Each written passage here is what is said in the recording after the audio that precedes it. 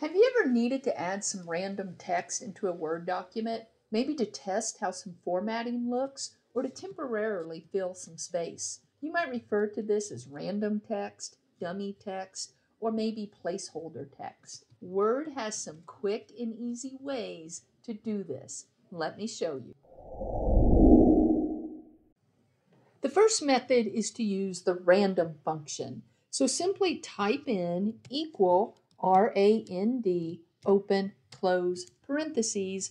When you hit enter, this will automatically generate 5 paragraphs, each containing 3 sentences with readable English text. You can change how much random text Word generates by filling in what's between the parentheses. To do that, you'll use equal, again, same exact thing, we're using the random function, RAND.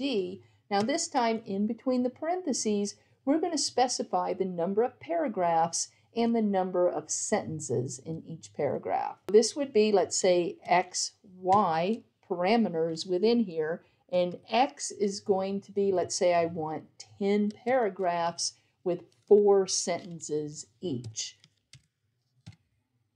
Now I get more filler text. Now if you want to generate the more classic sampler sentence that says the quick brown fox jumps over the lazy dog that the older versions of Word used to insert, then you can use this function. Equal rand, R-A-N-D, old, open, close, parentheses. And this time you get the quick brown fox jumps over the lazy dog. And again, you can specify how many paragraphs and sentences within the parentheses. Now, there may be times you want to concentrate on the design of the document and not be distracted by actual readable text. And you can do this by generating the lorem ipsum text. So what is that? It's simply a name for a common type of placeholder text.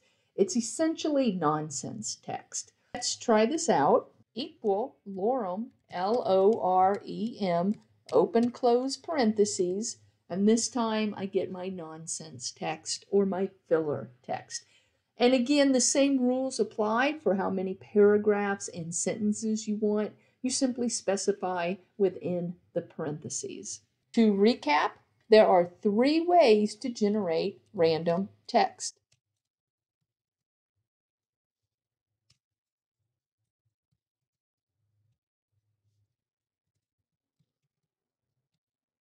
What'd you think, Reggie? I liked it. Thanks for watching.